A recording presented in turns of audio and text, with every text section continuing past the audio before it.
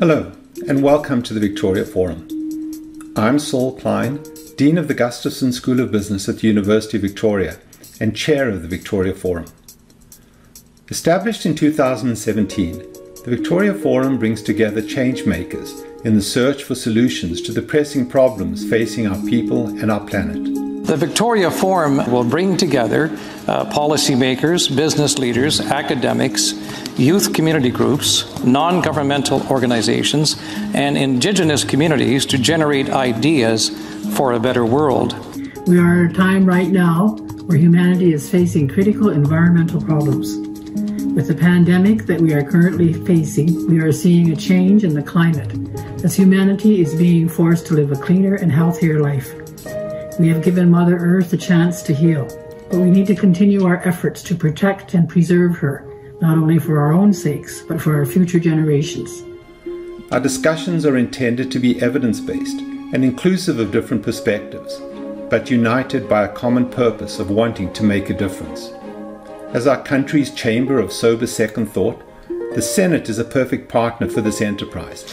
I am delighted to be part of the advisory team that is putting together the Victoria Forum, and I very much look forward to these discussions and look forward to your participation. I hope we can all look forward to continuing the conversation and developing solutions for a better world at the University of Victoria. Thank you.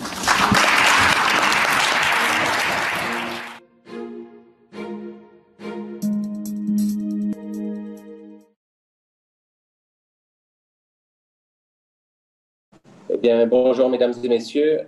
Welcome to this bi-weekly webinar. J'aimerais vous souhaiter la bienvenue au webinaire du Forum de Victoria.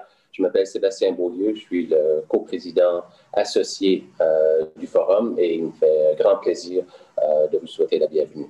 My name is Sébastien Beaulieu. I'm associate co-chair of the Victoria Forum and Canada's ambassador to Senegal. Today's webinar is on a very important topic once again, climate displacement and development perspectives on and from Asia. On a le bonheur d'avoir un excellent panel aujourd'hui sur l'enjeu clé qui est le climat, le développement et les déplacements, une intersection très importante sur laquelle on aura au cours des 90 prochaines minutes l'occasion de jeter un regard éclairé avec des perspectives particulières de l'Asie et sur l'Asie. Le Forum de Victoria, c'est un partenariat novateur entre l'Université de Victoria et le Sénat du Canada. Et il nous fait grand plaisir de vous accueillir aujourd'hui. The Victoria Forum is a great partnership between the University of Victoria and the Senate of Canada. And once again, welcome to today's great conversation. Sans plus tarder, j'aimerais vous souhaiter de très bons échanges et passer la parole à la sénatrice Mary Lou McPedron. Alors, sans plus tarder, à vous, sénatrice. Merci. Hello, everyone. I'm just going to step in for a moment. Merci beaucoup, Ambassador Beaulieu, et bienvenue tout le monde. Welcome, everyone, to this final webinar in the Victoria Forum series.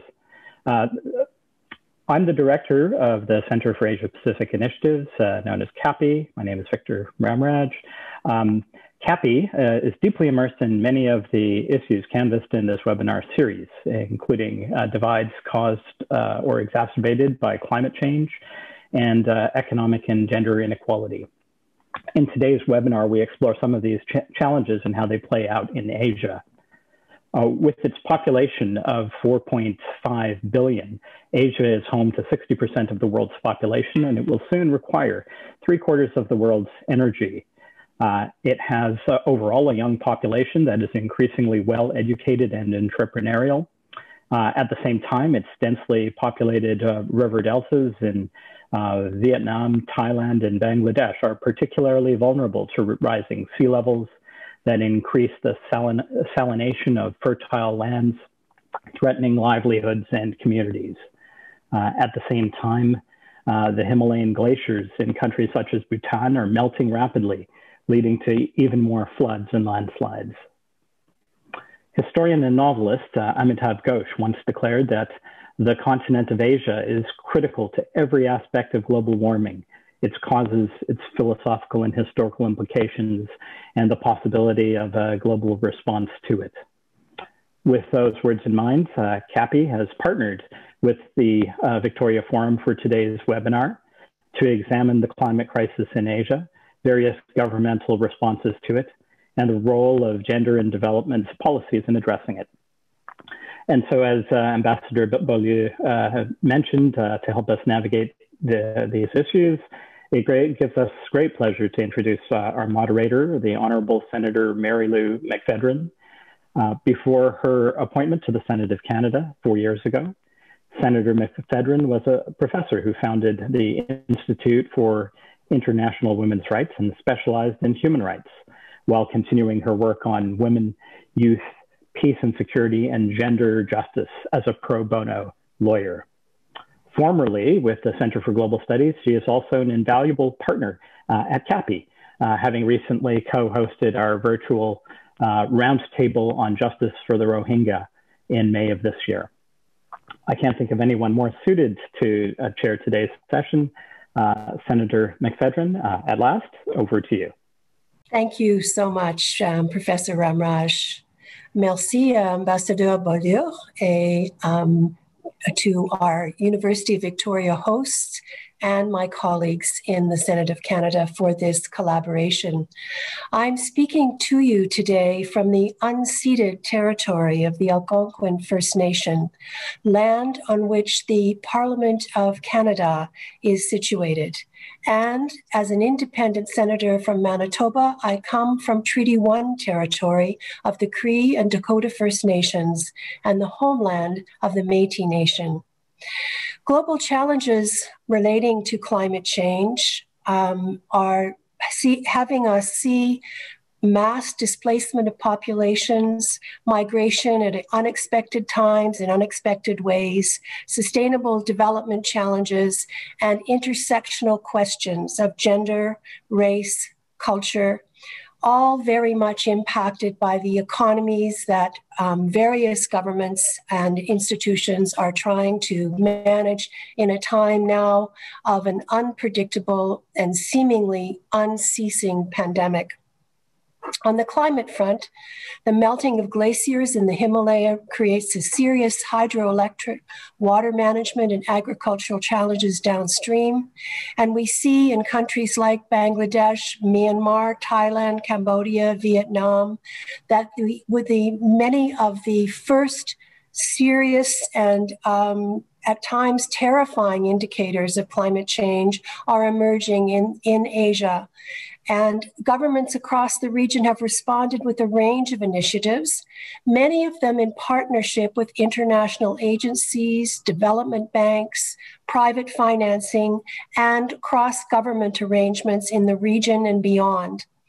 We're looking now at green financing projects and development assistance, some of which has a feminist orientation, as Canada's does, with a focus on women and children and some of the disproportionate impacts that are occurring as we watch.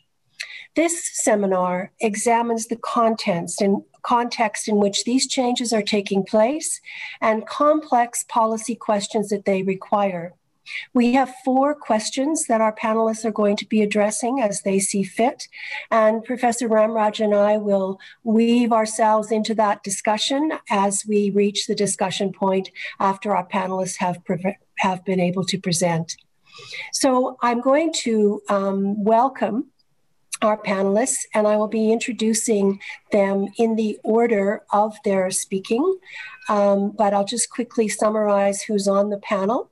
Our first speaker will be Her Excellency Doma Shering, Ambassador and Permanent Representative of Bhutan to the UN, headquartered, of course, in New York. Our second speaker will be Dr. Patrizia Galval-Teles. She is the co-chair of a study group of the International Law Commission on Climate Change and an adjunct senior research fellow at the Center for International Law at the National University of Singapore. And our third speaker will be Dr. Sue Szabo, who is the Director General of the Innovative and Climate Finance Bureau in Global Affairs Canada here in Ottawa. The questions that we're going to be addressing are as follows, and I'm certainly anticipating that our different panelists will choose a different emphasis, and then we can explore together in the discussion. How is climate affecting living conditions in the South and Southeast Asia region in particular? And what are the social and human consequences that we're seeing now and that we can anticipate? Second, how are governments in the South and Southeast Asian region responding through national sustainability development policies in the context of the Sustainable Development Goals of the United Nations, which are to run until 2030? And what are the gender dimensions of climate change? And how can governments respond in terms of foreign policy and development? And we will, of course, anticipate there'll be some reference to Sustainable Development Goal number 5 on gender equality as we look at some of the intersections.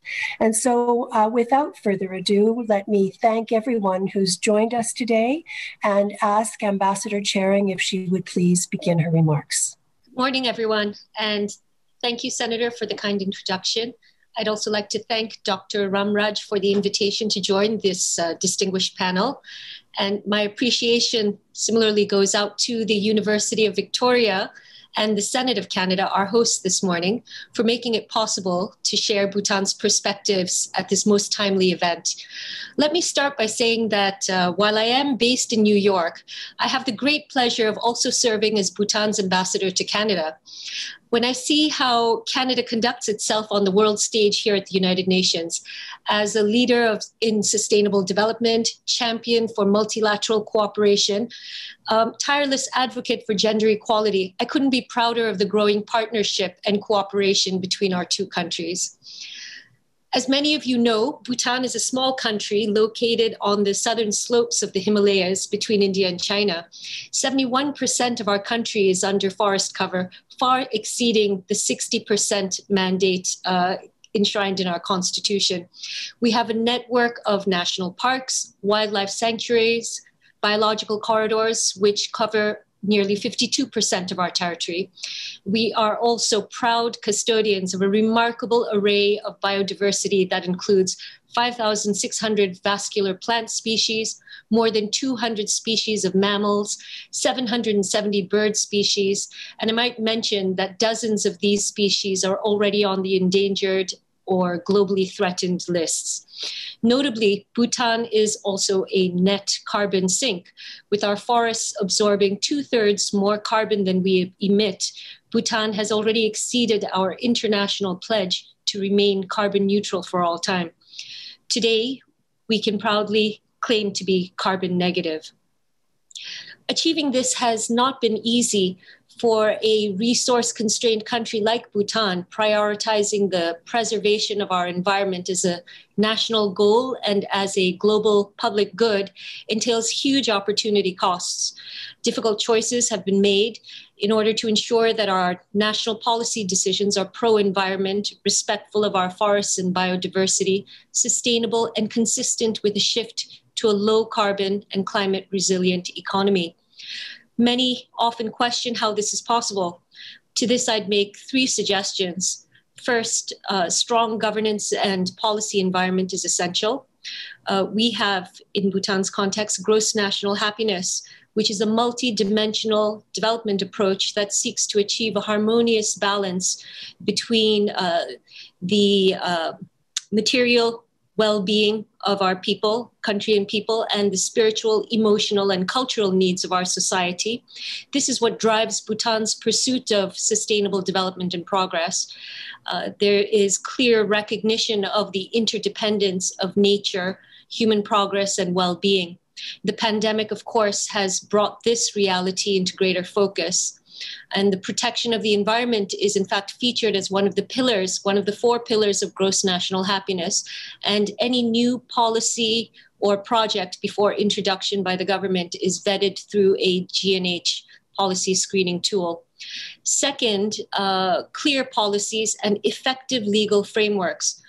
inspired by the strong commitment of our monarchs to preserving our natural surroundings, promotion and protection of the environment, and safeguarding biodiversity is enshrined in Bhutan's constitution. The constitution further designates every Bhutanese as a custodian of the environment, which serves to formalize the sense of deep reverence to nature that is already embedded in the Bhutanese psyche. Moreover, a number of policies, regulations, and strategies have been put in place in keeping with the core value of environmental conservation.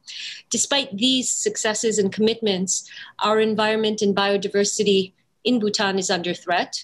We face multiple challenges, like much of the developing world, the global climate crisis, pressures of economic growth, shrinking fiscal space, and of course the pandemic, which has cast a long shadow on the health of our economy, has resulted in broad and deep disruptions across multiple key sectors, hitting the most vulnerable the hardest.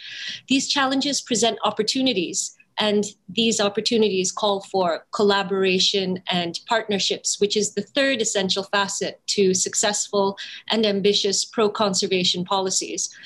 And these partnerships, I'd like to emphasize, go beyond mere cooperation between governments, but encompass as well collaboration and with international organizations, IFIs, private sector, civil society, including academia. Let me conclude my remarks with one example I'm particularly proud of. This is the Trans-Bhutan Trail Project, which is undertaken by the Tourism Corporation of Bhutan and the Bhutan Canada Foundation. It seeks to resurrect an ancient trail that dates back to the 16th and 17th centuries. The trail formerly served generations of travelers as the main link between eastern and western Bhutan, spanning 430 kilometers over rugged terrain. With the introduction of the national highway, the trail gradually was abandoned in the 60s and 70s and was obviously reclaimed by nature.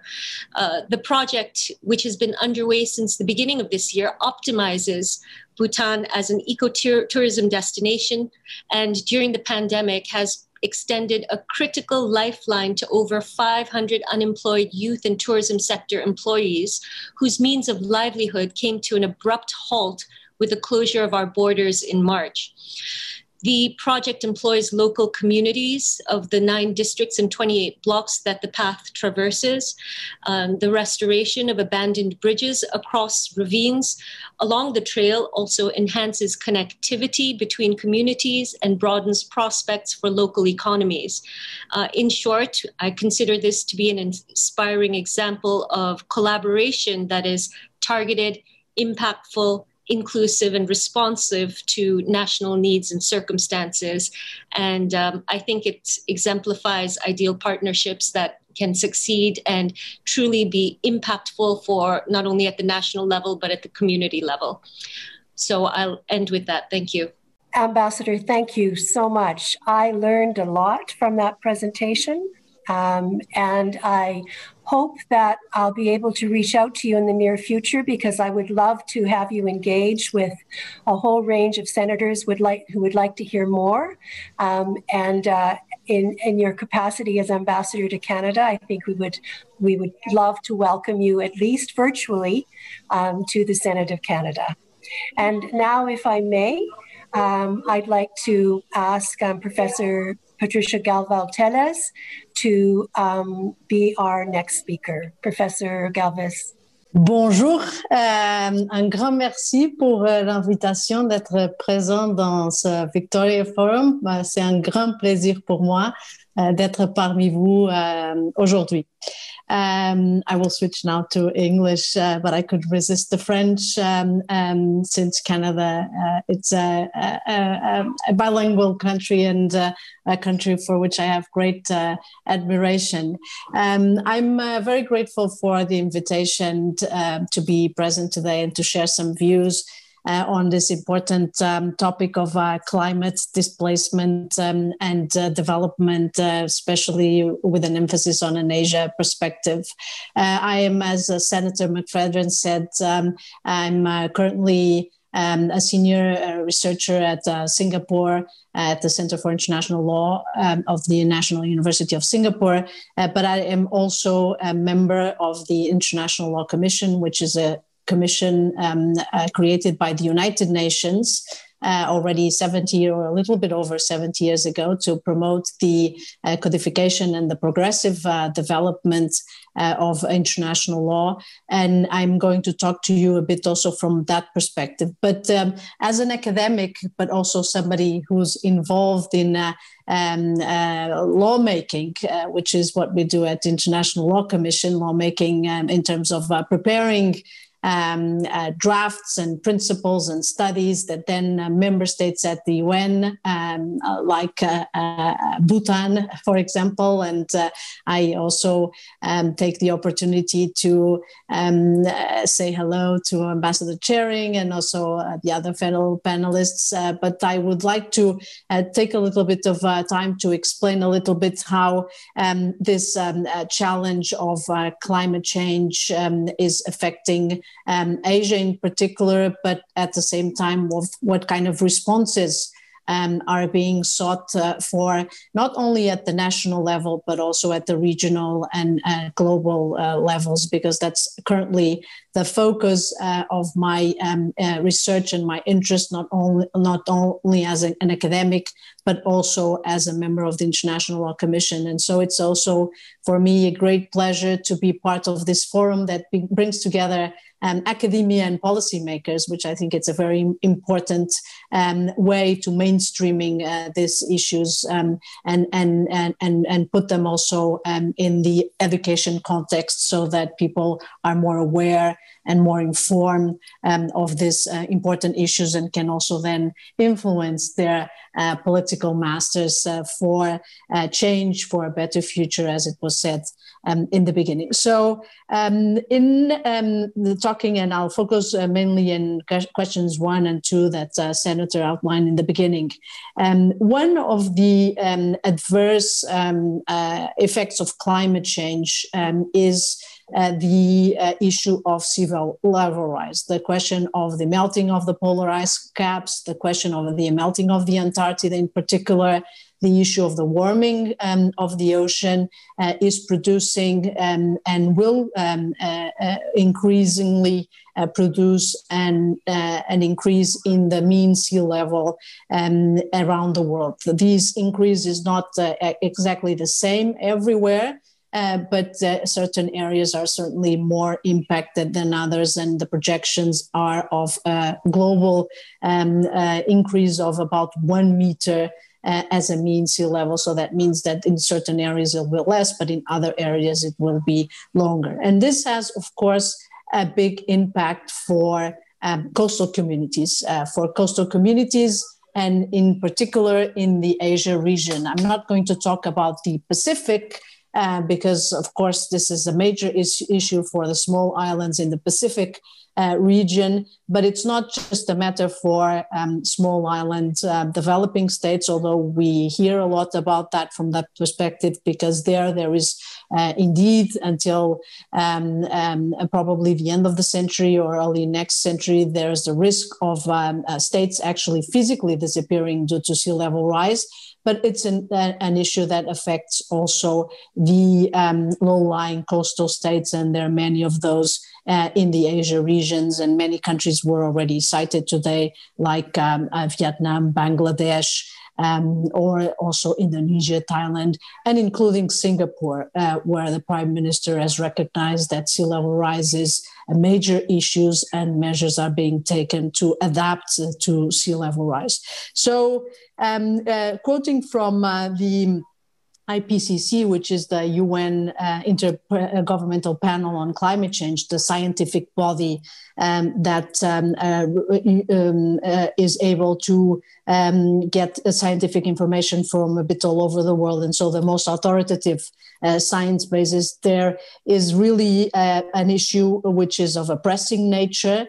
because the low-lying coastal zones, many of them in Asia, as I mentioned, which are areas 10 meters above, less than 10 meters above sea level, are currently home to 600 million people, which is now at the moment more than 10% of the global population, and projected to reach more than 1 billion by 250. And of course, many of these populations are in Asia, in the countries that we mentioned. So it's a threat to coastal communities. It's a threat also to major cities, some of those cities in Asia, like Shanghai, for example, but also Jakarta in Indonesia, which has already announced, Indonesia has already announced plans to moving the capital, not only, but also due to the sea level rise to a different island in the country. So what happens when the sea level rises? It happens that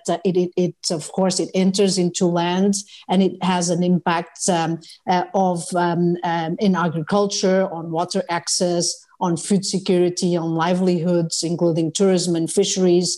And the alternatives for the country concerned are mainly twofold. The first one is to try to take physical measures to prevent sea level from entering into the mainland, like having less coastal urbanization, protecting the coast.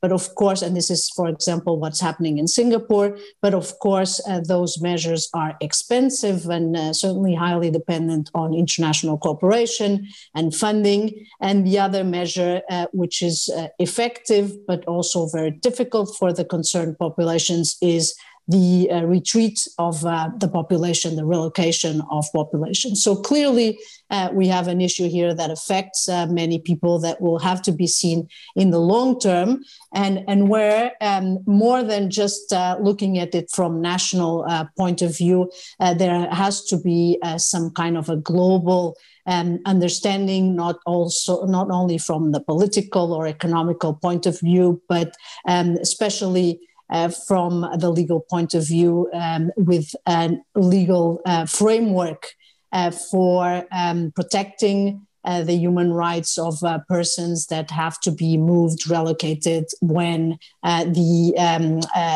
when sea level will prevent them from staying in their places. And if you do ask anybody that lives in coastal areas, including in Asia, but also in the Pacific Islands, their first wish would be to remain in situ, but that's not going to be possible for many cases. So it's important that we build on a legal framework, and that's what we're trying to do at the International Law Commission by doing a study on sea level rise in international law, with a component on the protection of persons affected by sea level rise, and that's what I'm working on.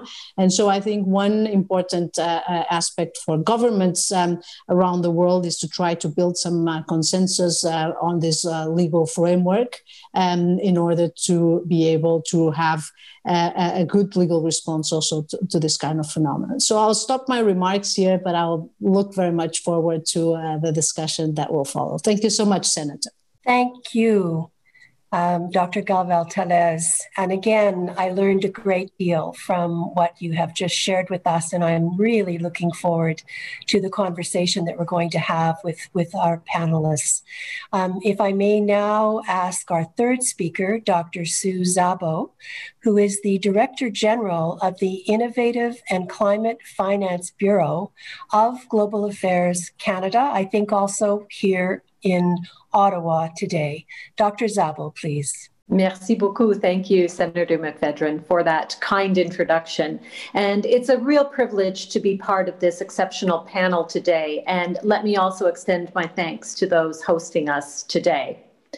I'm going to focus on the nexus of climate finance and gender, and on the potential and the challenges of climate finance to impact gender norms and local livelihoods.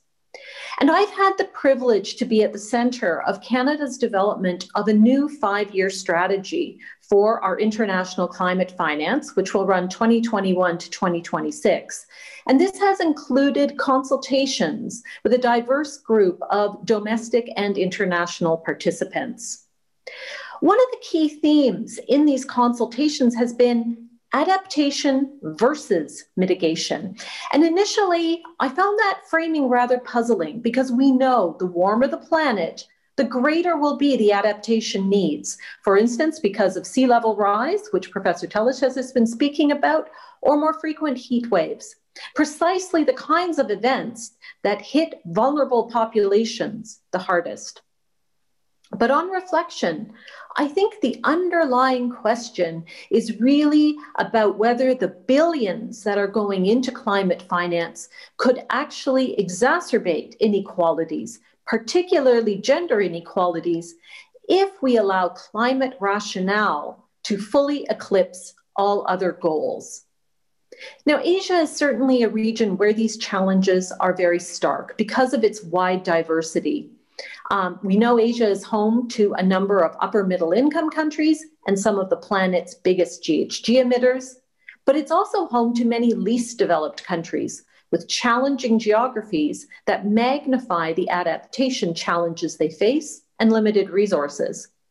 Multiple measures also show that Asia has some of the widest gender differentials, particularly in terms of extremely limited economic opportunities for women.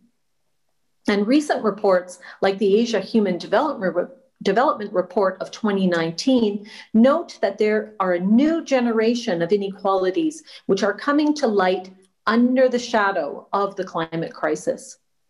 So Asia is where we need to get the balance right in terms of the use of scarce public sector dollars on the gender and climate nexus.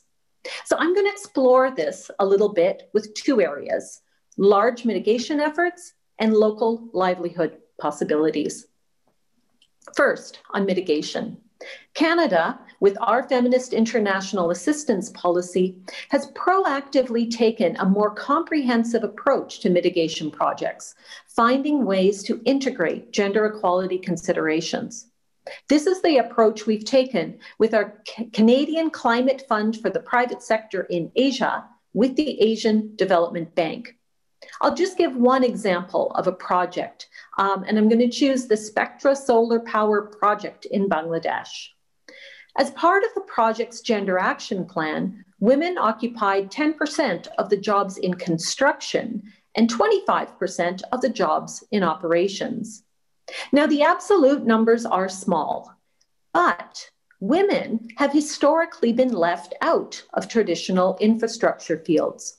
So this is a small step towards strengthening women's access to opportunities in sustainable infrastructure projects, and a small step towards changing the stereotypes of what is women's work and women's roles. And this is really critical because of future employment opportunities. A frequently cited report notes that bold climate action could create more than 65 million new jobs between now and 2030, compared to business as usual. And as part of a just transition, we can make choices with our funding, choices that can push in the direction of greater equality, greater gender equality in these millions of new jobs. But let me move on to my second point, because I wanted to emphasize that one of the real challenges in Asia as well is small and medium enterprises. Not particular to Asia, but Asia is very important in this because we know that SMEs make up more than 96% of all Asian businesses. And we also know that women are more concentrated at the smaller size and more vulnerable end of the enterprise spectrum. Moreover, SMEs in developing countries are often found in climate-dependent sectors like agriculture, fisheries, and tourism. So their importance to economies, lives, and livelihoods around the world make SMEs a key part of successful adaptation to climate change and to supporting climate adaptation.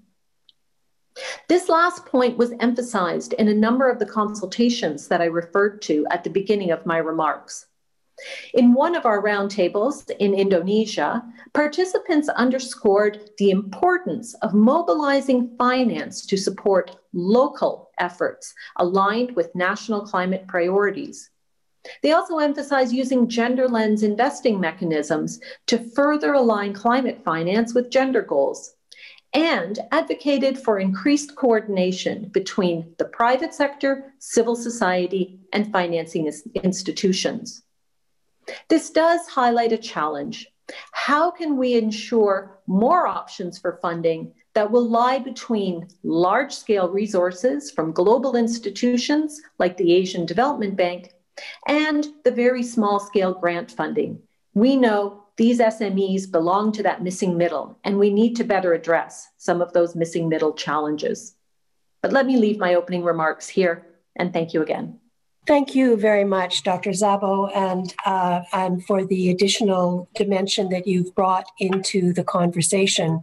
I think what we all share is an urgent sense of concern and commitment to address how we accelerate the trajectory that we all hope that we're on to zero carbon societies. And at this point, I would like to offer panelists, if you have a question of each other that you'd like to ask, and if so, please just jump in and address it to your co-panelist. I have so far one question that's come in online, and I'll turn to that after this part of the discussion. Yes, please, Dr. Szabo. Thank you. I think both of my co-panelists spoke about some of the importance of local economies. Ambassador Charing talked about the Trans-Bhutan Trail and how that has given greater economic opportunities during a pandemic. And I think one of the things we know is that the COVID pandemic is actually heightening some of the challenges that are out there, and that the economic dislocations mean this need for a green recovery and ensuring that local populations are able to indeed climb back from the economic dislocations are particularly important. So I wonder if I can ask my fellow panelists to talk a little bit more about some of those local economy effects and where they see that a green recovery and a green response can actually help to bring some of those climate goals forward. Thank you very much, Ms. Szabo. Sue, thank you very much for the question. I'm glad you raised it because obviously at this time that the international community is facing the convergence of three crises, in fact, the coronavirus pandemic, the economic recession, and of course the climate catastrophe. And as far as the pandemic is concerned, along with associated lockdowns and other disruptions, as I mentioned earlier, it's having a very deep and broad impact on various sectors of our economy. In Bhutan, key sectors such as tourism, construction, agriculture have been affected. And obviously this has thrown large numbers of Bhutanese and communities has thrown into question their means of livelihood.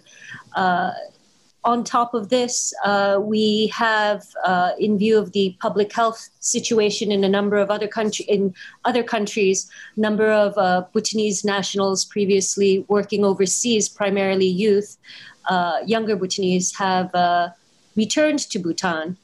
And this has compounded the already severe youth unemployment situation in the country. So yes, it is having a deep impact among the response and recovery measures. The government has placed a great deal of emphasis on upskilling, reskilling, training the workforce in order to meet the needs and demands of our economy and our development aspirations. I think that's why I'm so happy to point towards the Trans-Bhutan Trail, which so successfully allows us to direct the unemployed youth and those previously working within the tourism sector to other areas, sources of employment. And I think in this context, we really need to, it's imperative that we seize the opportunity. Well, of course, the pandemic has been very damaging for all countries, in Bhutan as well. But we should recognize that it also presents an opportunity for course correction. And if we seize the opportunity to ensure that more investments are made in green jobs and areas of the economy that can take advantage of zero emissions technology, and I think that it would be a good start. Thank you so much, Ambassador Charing. And now I don't know whether Professor Galvo-Teles would like to respond as well, or whether I should move to the first question, which as a matter of fact is directed to you, Dr. Galvo-Teles. So perhaps I'll ask that question to you, and then if you wish to combine your response to the earlier question, that would be fine. The question that's come in is, does the world need a global vulnerability to disaster map and global relocation, resettlement, and planned displacement law and/or guidelines? And perhaps this is in the works somewhere, and I'll invite our other panelists to respond as well if you've got information to share in response to this important question. Thank you. Thank you so much, Senator, and thank you for the question. I will take just 30 seconds to also address the point that was raised by Sue Szabo. I'm not a finance expert. My focus is strictly or mostly legal, but it's impossible not to be aware also of a more holistic view. And what I can say on that is that it's indeed the countries that, well, first have less contributed to the climate change issue that are more affected, and they are also the ones that are normally less vulnerable, that are more severely affected. And so, and especially in this case of global economic crisis caused by the COVID-19 pandemic, where many of these countries that are highly dependent on tourism and other types of activities, the issue of financing comes at the forefront. So I think that's why the issue of international cooperation in its diverse forms, not only in terms of, scientific technological support, but also the financing for those measures of protection that are the ones that should initially be sought, like the fortification of the coast, the land reclamation. You see countries that have the capacity to do it, and Netherlands is probably the best example, where they've lived, with this problem all their life, having, the whole country underneath the sea level.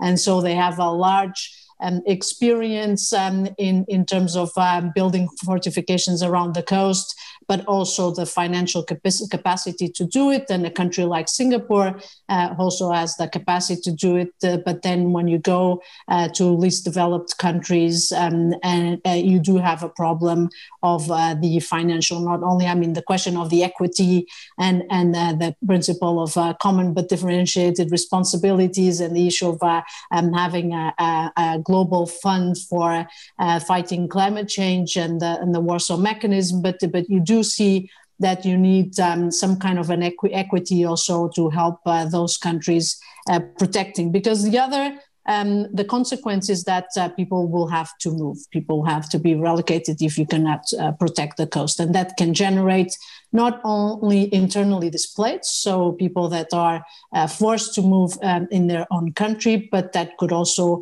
generate, and there are impressive numbers in studies that are being done and projections that are being done, where there are impressive numbers of people that will move abroad to third countries. including to Europe, North America, Canada. So it's a global problem. It's not something that you can just tackle at the local or regional level. I think the whole community, international community, has to be involved in that. And this allows me a good segue to the question that was asked in the chat, which is a very interesting question about how or whether we should have a global framework, a legal framework or guidelines to deal with disasters. And this is what the project that I'm involved in, the International Law Commission, is trying to do. We're trying to look, I mean, the Commission has done already an initial draft convention, which is now in the hands of states, because we are not the lawmakers per se. We are experts appointed by states and elected in the General Assembly of the United Nations. And then we produce the preliminary legal work, technical work for then states to take it up if they want in the form of a convention or of guidelines. Which is soft law. It's not binding instruments, but they carry a lot of authority. And then later, in a later period, they could be turned into a convention. And so the International Law Commission has worked on the issue of disasters before.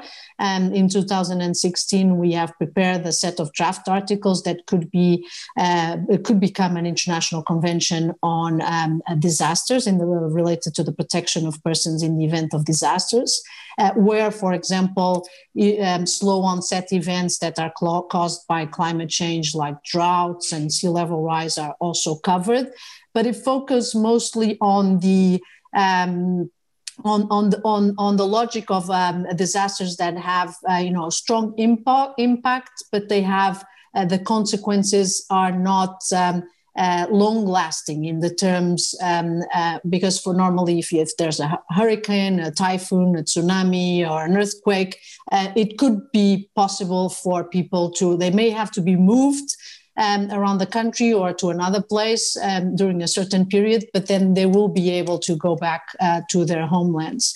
And it's very different when you look at sea level rise, which is probably the adverse effect of climate change, where it has the potential to really affect the three elements of the state, what we consider to be a state: the population, the territory, and government. Because in the most extreme cases, like the cases of small islands in the Pacific and in the Indian Ocean, you may have a state disappearing. And so you may have to, displaced population, you may have to lose territory in terms of maritime zones, but you may also have the disappearance of statehood. So this is the big difference between sea level rise and other disasters, is that this has really the potential to be irreversible. And really affect the possibility, which is something that never happened in physically or legally, politically, a state disappearing. We've seen many states being created, but we've never seen a state disappearing physically. So this is completely a new issue for the international law community to deal with, and that's why we think it's important to have either as a soft law instrument in the terms of guidelines, or maybe later in a more binding instrument, some principles, especially in the case concerning displacement of people, principles that would protect the human rights of those people that have to be relocated or they have to migrate abroad. And also a strong focus on the duty of the affected state to protect their own population, but also of third states, of the international community, to come in helping with the effort, and perhaps also taking in people if the territory physically disappears, or if the state, if people decide to migrate abroad. So we can discuss a lot more about this. This is what we'll be doing in the International Law Commission, and I hope that in a few years we'll have a study that states can act upon. Thank you so much. Thank you, Professor Galvez-Tellez, and I hope you're on social media so that people can start following you and that you do updates on the issues that you've addressed in such a comprehensive and succinct answer. I have a number of questions that have come in, and interestingly enough, they are very similar to a question that I know that our colleague and co-host, Dr. Victor Ramraj, has planned to ask. So I'm going to just ask you, Victor, please, if you would address our panelists now. Thanks, Senator McFedrin, and thanks to the panelists for a really stimulating discussion. I have to say that I'm quite impressed with what I'm hearing from Bhutan and Singapore in terms of the government's response and how seriously they're taking climate issues and sea level issues. But when I look across the region, it seems that not all governments are as committed. They're distracted by political instability. They're distracted by other economic concerns.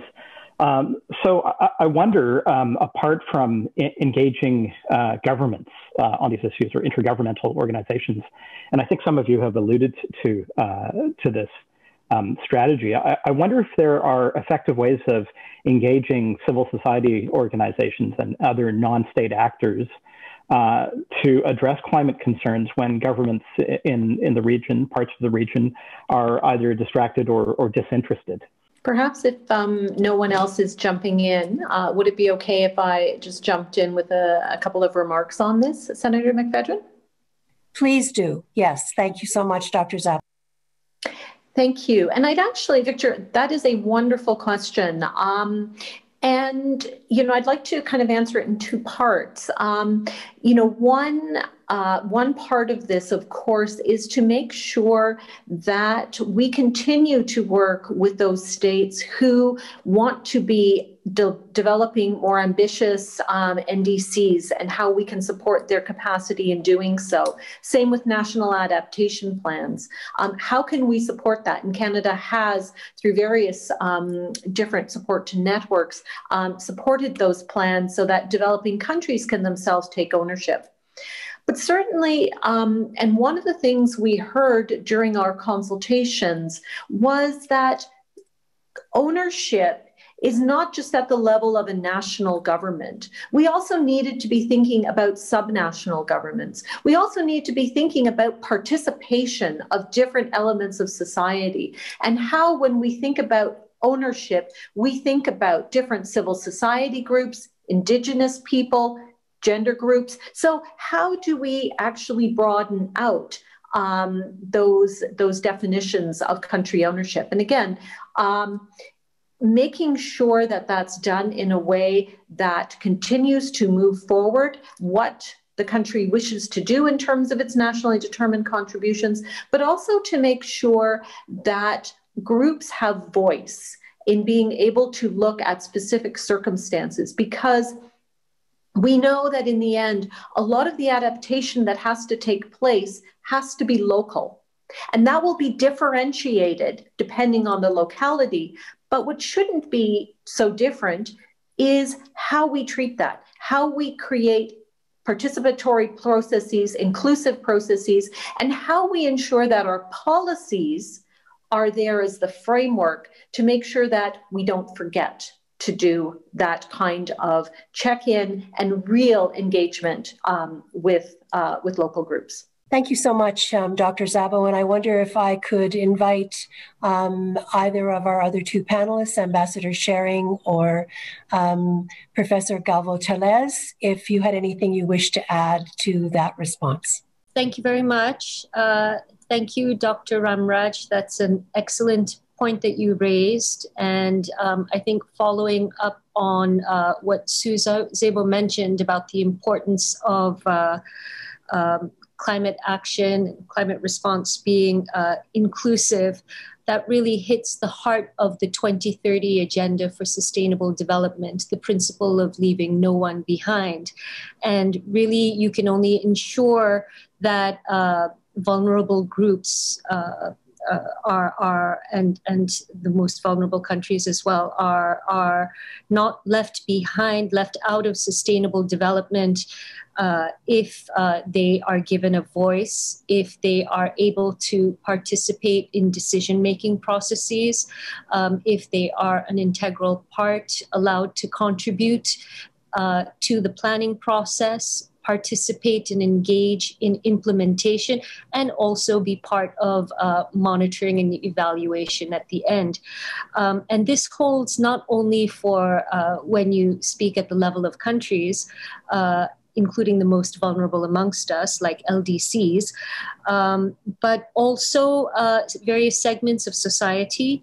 And here, one of the points, the main themes of this entire panel discussion was to bring in the gender perspective. And you can also include women among obviously the vulnerable groups and the segments of society that are hardest hit and carrying the burden of climate change. I think it's very interesting that in Bhutan, it was quite clear, according to various gender analysis studies that were conducted on the impact of climate change within our society. It was quite clear to see the differentiation between the impacts borne by men and women. And overall, women in Bhutan, the respondents, indicated their view that their work burden had, in fact, increased as a result of climate change. They reported impact on the levels of food production, increase in occurrence of pests and human-wildlife conflict. In fact, they also reported on increasing vulnerability of women and girls to sexual violence. As a result of out-migration of males from rural to urban areas within the country. And overall, they also reported that, as I think one of our panelists had mentioned this earlier, that there was also an impact on what was it, the essential inputs into their means of livelihood in the agriculture sector, and increasing strains on household income and necessary changes being inflicted on household food habits. So from our perspective, we do see that women are more deeply and heavily impacted by the impacts of climate change. And I think that points to a greater need to ensure that women are incorporated, are involved and included in all aspects of climate response.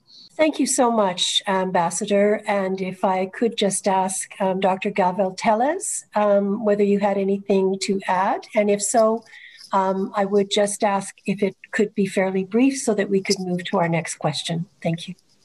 Avec plaisir. First thing to respond to you, I am on Facebook and Twitter, and you can also follow the work of the International Law Commission on the website of the International Law Commission, which you can Google and find easily. So sorry for the publicity, but in response to your question.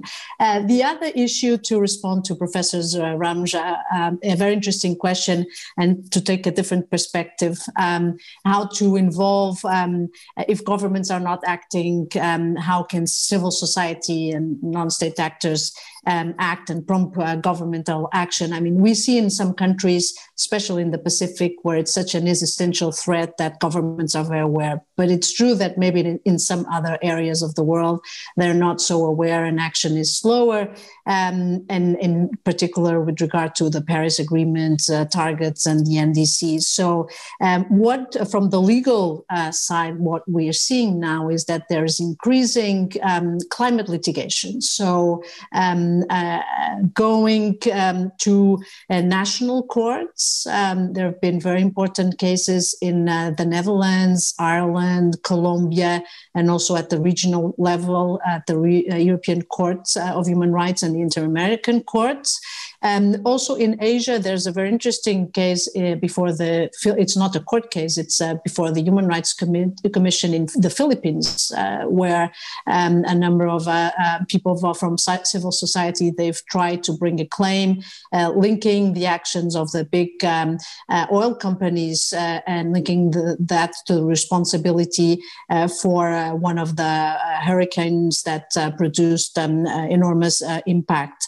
So it's very interesting also to see this dimension of climate litigation that comes essentially through human rights channels, because it's where you have the institutional machinery and where you have also very strong, more than gender, I would say, youth perspective, because you're also having a number of cases that are being brought by young people, including against Portugal in the European Court of Human Rights recently, but also before the Committee on the Rights of the Child, where there's a case going on at the moment brought by 16 children, including Greta Thunberg, against 5 different governments for the governments not doing enough to combat climate change. So I just wanted to bring this legal perspective. Thank you. Thank you very much. I would actually like to, I understand from Dr. Ramraj that he has a follow-up question, so I'm going to invite him to raise that now. Dr. Ramraj. Actually, the panelists quite comprehensively addressed my question. So I see there are a few questions in the chat. I'm happy to defer to those questions. Thanks. Thanks very much. I think that one of the previous questions that was really asking about research that is at the meta level, overview as well as predictions, I'm going to combine some of the points that have been raised in the chat by pointing out that I think in her own way, each speaker has addressed the issue of disproportionate impact and disproportionate burden. And that we often see that a disproportionate burden is carried by those with fewer resources. And as we think about all the various ways, locally, regionally, globally, that we need to be seriously changing in order to get on and stay on a trajectory for zero carbon societies, I'm going to note that much of the commentary and tentative research, because we're only at this point less than a year into this pandemic, but much of the commentary is indicating that the disproportionate burden that has been referred to by a number of panelists borne by women in societies, that burden is actually being predicted now as not being lifted entirely in the foreseeable future.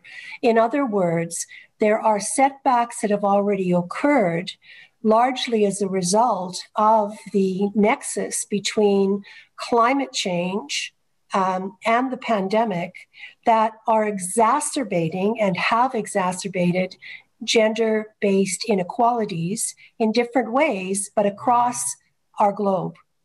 And I wonder if each panelist might want to be able to respond, and to the extent that there's a financial component that you're aware of, because much of the burden that we're talking about is at least exacerbated, if not generated, by financial and economic disparities. Thank you. Thank you, Senator McPhedran. I think that as I had mentioned earlier, and other panelists had also addressed, I do agree that impacts necessarily differ on men and women because of their differential roles, vulnerabilities, and their respective capacities, coping capacities as well. And it's quite clear that the impacts of climate change continue to overly burden women in particular and increase their workload and expose them to greater vulnerabilities. There is also a very clear linkage between SDG 5, gender equality, and SDG 13. I think, well, in the case of Bhutan, it's not so much a case of, the challenge is not so much political will. We have the will, we have the policies, we have the institutions, but what I hear more frequently from national agencies at the national level is challenges of resources and human capacity. So yes, resource constraints are a problem, financial as well as human. And I think that's where the importance of international cooperation and international solidarity comes in.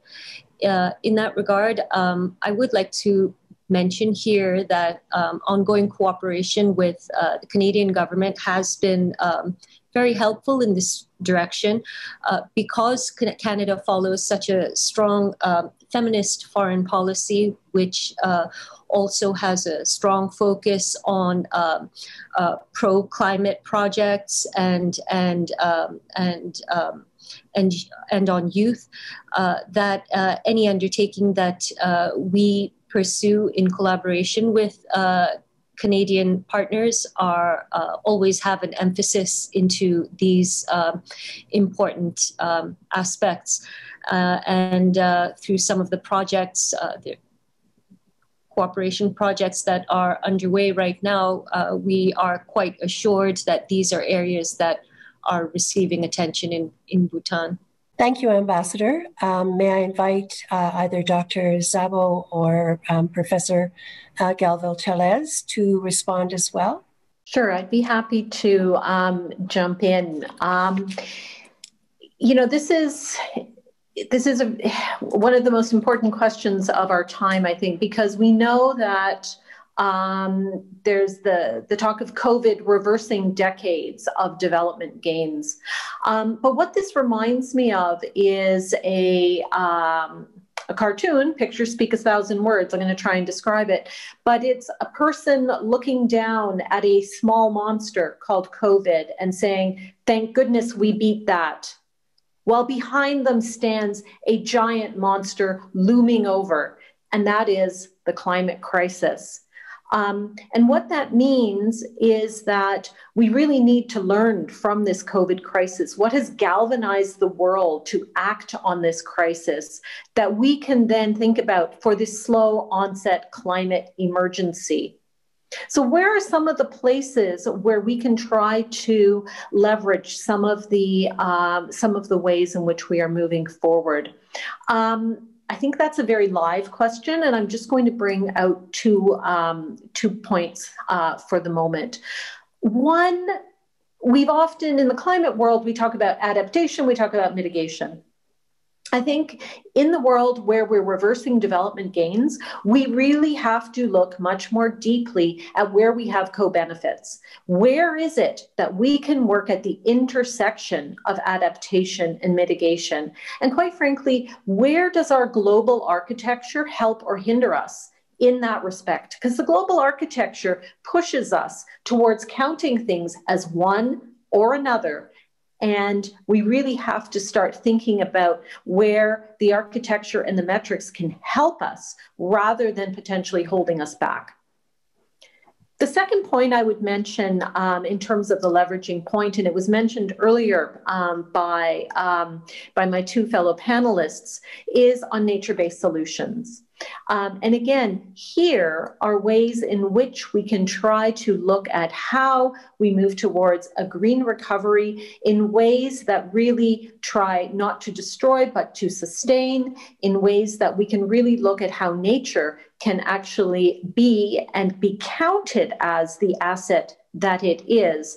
And this is particularly important when we talk about gender equality as well, because we know that so many women are involved, whether it's in agriculture or fisheries or in mangroves, for example. These are all they have very, very important gender equality dimensions. Thank you. Professor Galvo-Tellez, do you wish to respond? Just very briefly, I mean, in my research that is now starting, and so this is all very preliminary, when I'm going to look at the legal framework that could be devised to set out a number of principles that protect people affected by sea level rise, so in particular about sea level rise, but I think this could be replicated in other impacts of climate change, because you also have the question of drought and desertification and other impacts.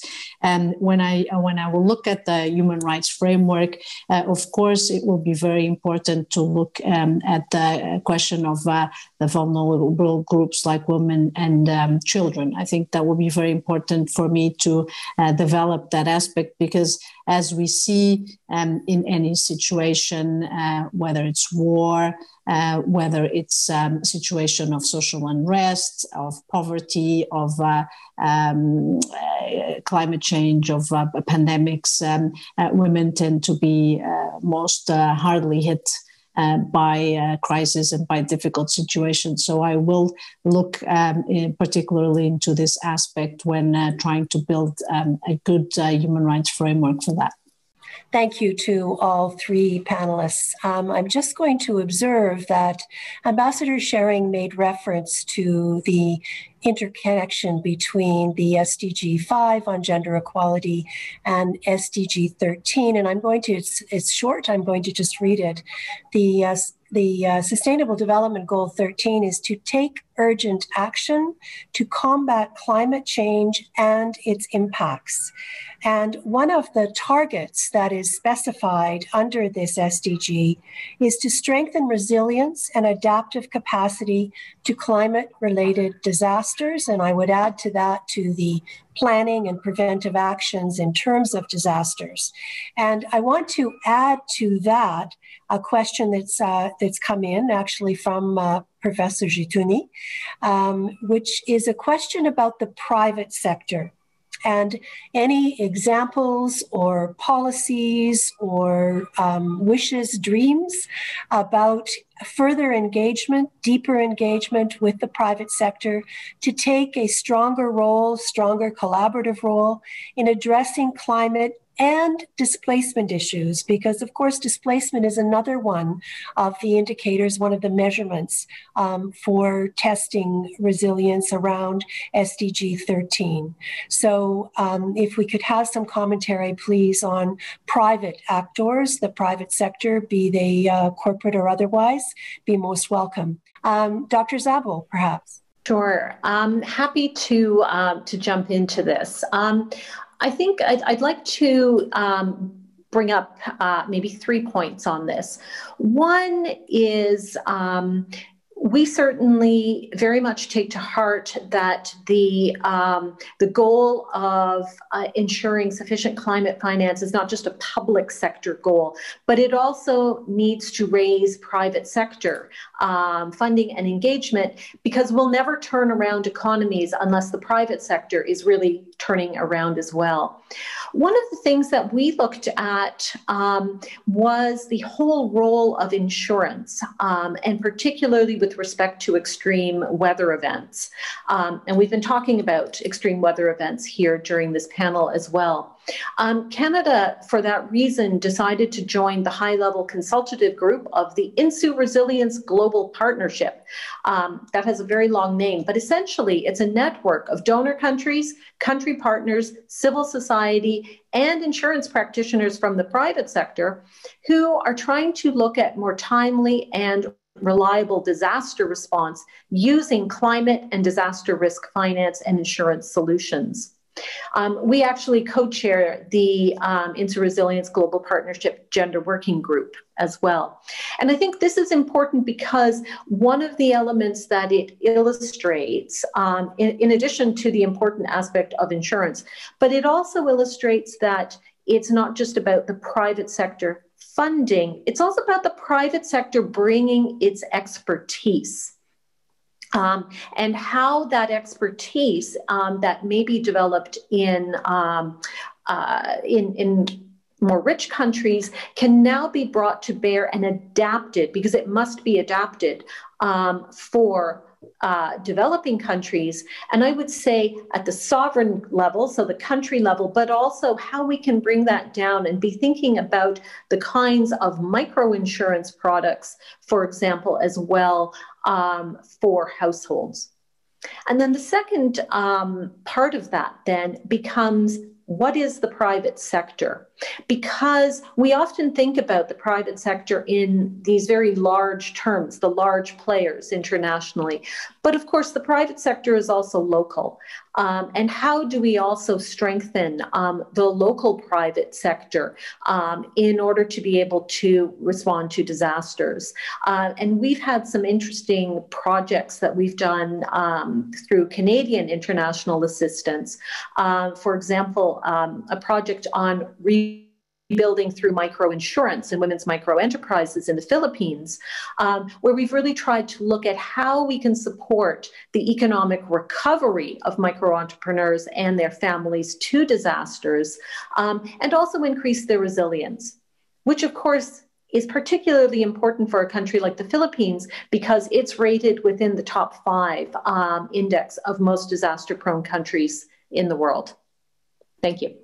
So there was a follow-up question that was sent to me privately regarding investment laws and whether in some countries investment laws need to be changed to allow private sector investments in the green economy.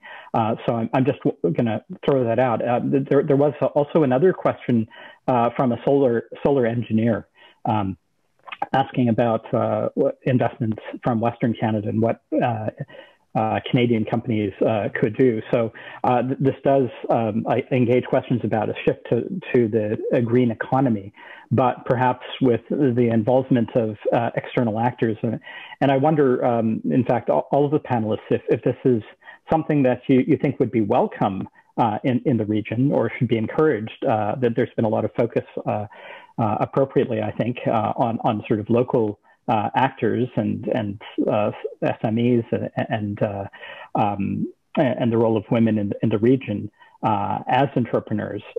But I wonder if there is a role for foreign actors and foreign investment. Thank you so much, Dr. Ramraj. I'm going to just do a bit of a time check here to remind all of us that we have about 6 minutes left for this portion of our program. We're nearing the end. So I'd like to use this time to invite each panelist to certainly respond to the question that was just raised by Dr. Ramraj, but also to use approximately 2 minutes for any closing comment that you wish to make as we bring this open discussion to a close as part of this panel. Thank you so much. And if we could start, please, with Ambassador Sharing. Thank you so much, Senator. In concluding, I would like to circle back to our response and recovery efforts from the COVID-19 pandemic. I think it's important to recognize that the pandemic has brought us to an inflection point and that we must seize the opportunity provided by this inflection point to undertake course correction towards a future that is green, sustainable, inclusive, and more resilient. This is the time to try and build back better and to ensure that our recovery plans will provide a pathway to a green and sustainable economy that produces green jobs and prosperity, reduces emissions, builds resilience. In these efforts, the Paris Agreement and the 2030 Agenda must continue to serve as our compass towards recovery. It's said that trillions of dollars are being spent or are going to be spent on recovery from COVID. And I think in that respect, it's terribly important that we ensure that fiscal measures are aimed towards a green transformation of our economies and economic development. Again, as I said, investments need to be made in green jobs, zero emission technologies, and infrastructure. As the Secretary General of the United Nations has pointed out in his 6-point strategy, Bhutan also supports that there should not be any bailouts from these measures for polluting industries, and that all fossil fuel subsidies must be removed. And we think it's very important that we, as recovery plans are being charted out, that policies and decisions must be screened through a climate lens. And of course, we would continue to advocate that international community must continue to support poorest countries in their efforts to combat the impacts of climate change with balanced support to both adaptation and mitigation. Thank you. Thank you very much, Ambassador. And now for response and closing comment, please, to Professor Galvão-Teles.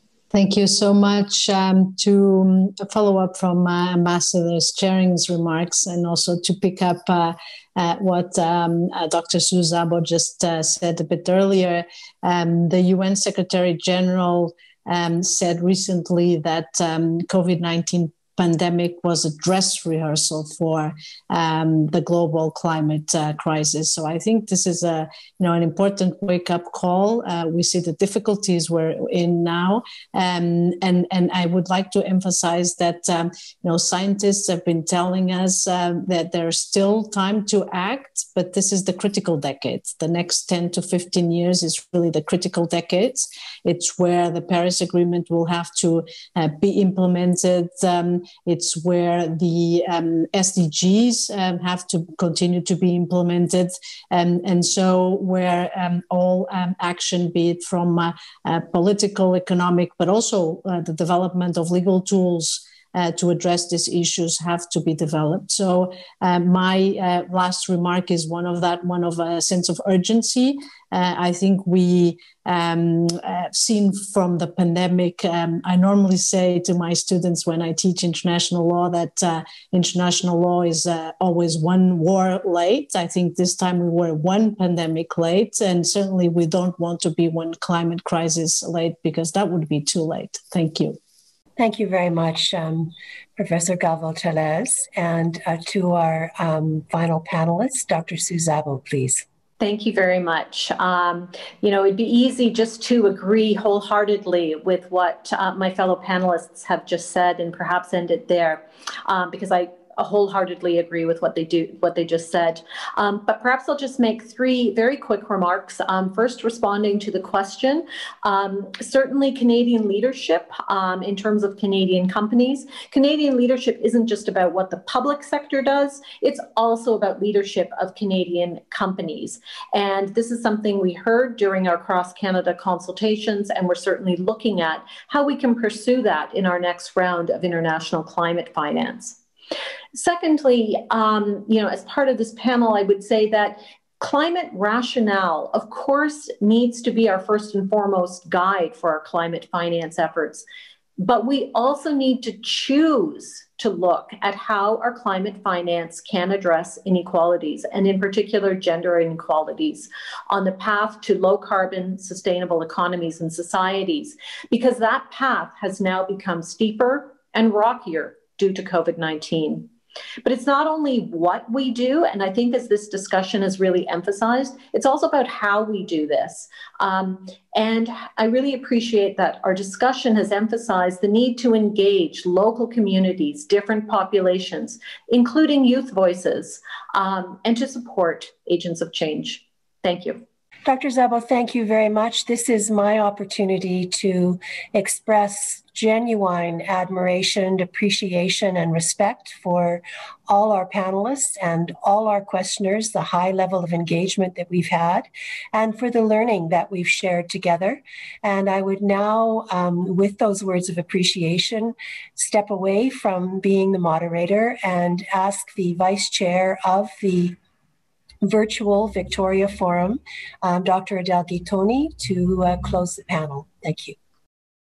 Hi, it is my pleasure to have you, and I'm trying to fight my video. It's not turning on because it seems to be stopped, but anyway, I guess you hear me. It is on behalf of the Victoria Forum, it is my honor and pleasure to thank this panel and the insight that we learned from you. I am Adele Gitoni. I am professor with the Faculty School of Business, and I am also the associate co-chair of the Victoria Forum. This webinar brings to the end our series of webinars for 2020. And this last webinar was put together thank you to the championship of Professor Victor Ramraj from University of Victoria. The partnership with, so throughout this series of webinars, since we started the pandemic, we have built a number of partnerships, and this last webinar was not an exception. So we thank the Center for Asia Pacific Initiative mainly for really leading this effort, and the Intercultural Association of Greater Victoria for promoting the webinar. So just to give you an overview of all the webinars we had so far. So we started on given actually an overview of all the different divides that we are suffering when we started this series in webinars in beginning of June or the end of May of 2020. We talked about cities, we talked about racism, inequalities, we talked about the role of sports for bridging divides. We also addressed the issues related to multilateralism and the role of multilateral organizations like the UN. We discussed the role of data in informing our decisions, especially about the different divides. On a eu une conversation sur le Great Reset avec une participation distinguée de la Banque mondiale et puis du FMI et la Banque du Canada. We talked about the globalization and the future of globalization. We talked about the future of doing business and banking. Last webinar was about the gender divides, and it was a very interesting conversation. And we finish it today with the climate displacement and development and the perspective of Asia. I can say that it's not unique to Asia. It is something that we have seen in other places. On a eu l'honneur d'avoir au moins 8 sénateurs du Sénat du Canada impliqués à travers toute cette série. On a eu des membres de la Chambre des Lords UK. We had a cross-section of think leaders, policy makers, business leaders, diplomats, civil society representatives who came and shared with us their knowledge, their insight, and more importantly, actually solutions and insights about maybe a better future for all. So all of these webinars and the Victoria Forum are organized in partnership between the University of Victoria and the Senate of Canada, which is a historical partnership, and we are really proud of this. And with the support of TELUS and Van City, who are our strong partners and founding partner making this really happen. I would like to pitch the Virtual Victoria Forum that is happening in about 2 weeks from now. So in less than a week from now, there will be the US election, and 2 weeks from now, it is the Virtual Victoria Forum. So these are the most important events on my calendar. So I hope you can join us, register. There are a number of roundtable and discussion that we have put together.